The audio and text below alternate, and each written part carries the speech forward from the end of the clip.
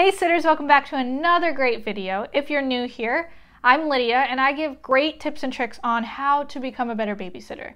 So hit that subscribe button to stick around. Today's topic is how to put the baby to bed, but not only just the babies, the kids, because that's our job. I also want to thank Grace for asking this awesome question. So bedtime can be such a stressful situation and time if you and the kids are not prepared. So when it comes to babies, you can't really prepare them. You can't tell them, okay, bedtime's in an hour, bedtime's in 30 minutes, okay, 5 minutes till bed. They don't get it. So what the number one important rule when it comes to putting babies to bed is sticking to their routine. So you need to ask mom and dad, what is their routine? Because some like to be rocked, some like to be bounced, some like to be swayed, some like to be just left in the crib and for you to walk away. Some sleep with sound at night, like white noise. Some sleep with a nightlight. When it comes to babies, routine is important. So I had a baby one time that I was trying to put to bed, and I didn't ask mom and dad what the routine was. I just thought, everybody just lays in a rocking chair and rocks them to sleep. That's how you put a baby to bed. Wrong. Not this child.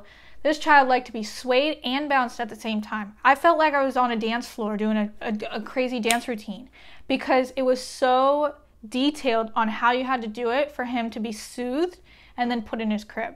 And then it's not like you completely have him fall asleep in your arms. It's halfway till he's fallen asleep, and then he falls asleep the rest in his crib. Some kids do get rocked in a rocking chair, and they fall asleep in your arms, and you can move them to the crib, no problem. I have a little girl who loves bedtime.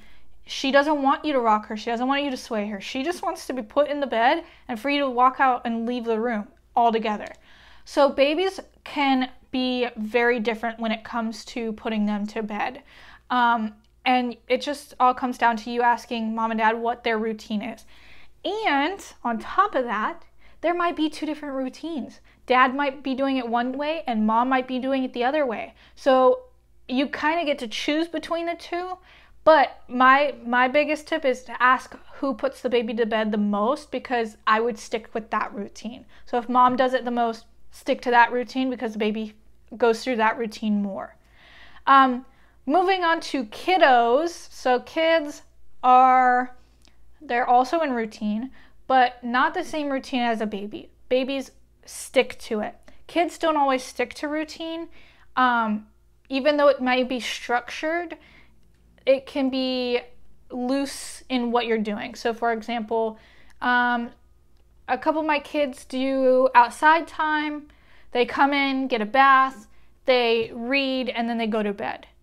But the activities that happen outside can be different. It could be swimming, it could be bike riding, so schedules, they can be flexible on what you're doing, but the structure still kind of has to go the same. I've had kids that I have to sit in bed with until they fall asleep. I don't like doing it, but if that's what needs to happen, then we do it. And I give a warning. I give an hour warning.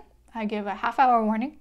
I give a 5-minute warning so that they know I'm serious, that it is going to be bedtime when I say it's bedtime. That way they get to prepare and they get to do those last minute, oh, I need a drink, or oh, I need to go to the bathroom, which I make sure they do all before they go to bed. I give them a drink, they go to the bathroom, they go to bed.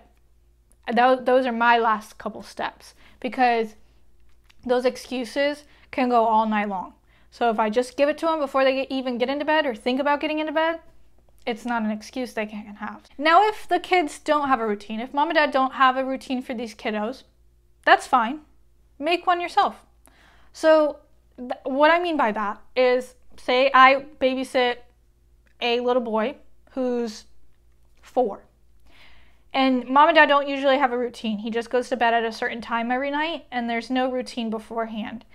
What I usually do is implement my own routine. So I ask mom and dad if it's okay that I give him a bath and that we do outside time beforehand, just so I know that it's okay for me to give him a bath. And my routine is usually what I just talked about. We go outside, we play, we get all our energy out.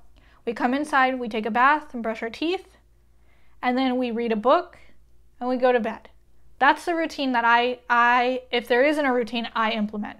That way, every time I come to the house, that 4-year-old knows, okay, this is the beginning of our routine for bed, and he can't complain when he gets to bedtime because he knows it's coming. So if they don't have a routine, you implement one yourself, and they start to understand, okay, when Miss So-and-so comes to the house to babysit me, these are the things we do. And kind of make it special. Try to put a special twist on it so they get excited about you coming over and going through that routine. Here's a little tip I learned over the years as well. It is very comforting to children when I say the words or something along the line of, hey, when mom and dad get home, I'll tell them to come in and check on you. Or, hey, when mom and dad come home, I'll let them know that you said goodnight and I love you. Just so the kids feel like they're not completely just going to bed and not having that connection with mom and dad. For my younger ones, they try and stay up until mom and dad come home, but I know that they're not going to last, so I just use that phrase of, hey, when mom and dad come home, I'll have them come in and say goodnight. And they usually fall asleep within 20 minutes because they're not trying to stay up waiting for mom and dad. They know that mom and dad will come in. And some mom and dads don't do it. Some mom and dads do go in and wake them up to say goodnight. It just depends on the family. But it is comforting to children for them to hear that. If you guys have any questions about anything I talked about bedtime, about kids, babies, let me know down in the comment section below. I know bedtime can be stressful for both you and the kid.